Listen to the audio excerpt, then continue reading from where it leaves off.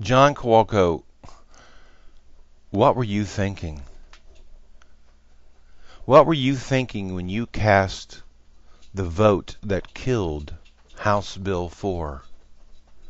The bill that would have required the Budget Committee to release the budget 3 days prior to the end of the legislative session on June 30th. The bill that would have required the Bond Bill Committee to release their bill 2 days prior to the end of the legislative session. Quite frankly, your point that this is not an open and transparent government bill is not only wrong as a matter of fact, but it's also misleading. You say that the bond bill and the budget bill committees should be open to the public. You're absolutely right. You say correctly that this bill should be no substitute for the need of opening the bond and budget bill committees to the public. About that, you're absolutely correct. But although those things are true, they're irrelevant. Just assume for the moment that we had an open public budget bill committee meetings. Assume for the moment the same is true of the bond bill committee.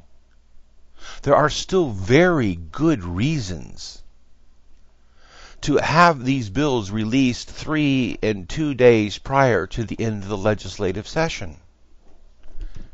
Here's one that gives legislators time and the public time to go over the entire bills, to go over each and every part of it and see it not only individually, each item individually, but the budget as a whole prior to June 30th when all these matters need to be decided. John, the truth of the matter is that even if we did open the budget and bond bill committees to public scrutiny and allowed people in the public to sit in during when those committees meet, the truth is that not every Delawarean is going to have the opportunity to do that. But they might be able to read a budget and bond bill released days prior to the end of the legislative session. They might be able to read it then.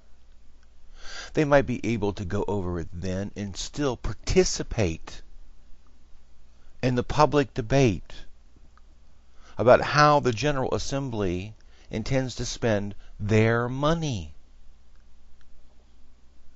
This is not an either or. Either we have open bond bill committee meetings and budget committee meetings, or we release these bills 2 to 3 days in advance. It's not an either or. It's a both and. We need both of them. John, many progressive people worked very hard. Many people in your district worked very hard to put you in the legislature because we wanted you to cast the kinds of votes that House Bill 4 was all about. Now, I realize that House Bill 4 is a Republican initiative. I also realize, John, and I would certainly hope that you're an exception to this, as is Senator Karen Peterson,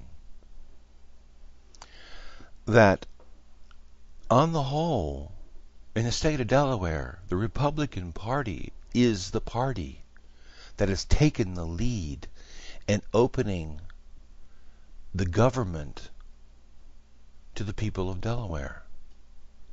The Democratic Party is the one that is stifling that.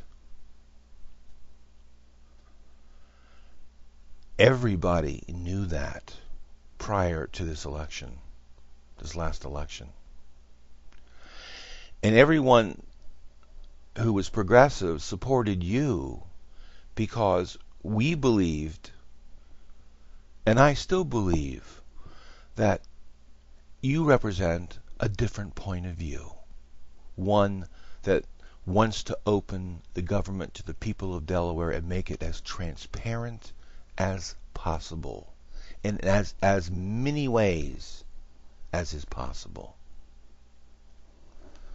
Now, Common Cause has called upon members who voted against this bill to reconsider their vote and to support an initiative in the Delaware House that will bring this bill back up for a vote again. John Kowalko, I am asking you to be part of that initiative, to let the people of Delaware have at least 2 to 3 days to examine how their money is going to be spent before that decision is finally made. There is nothing unreasonable about that request.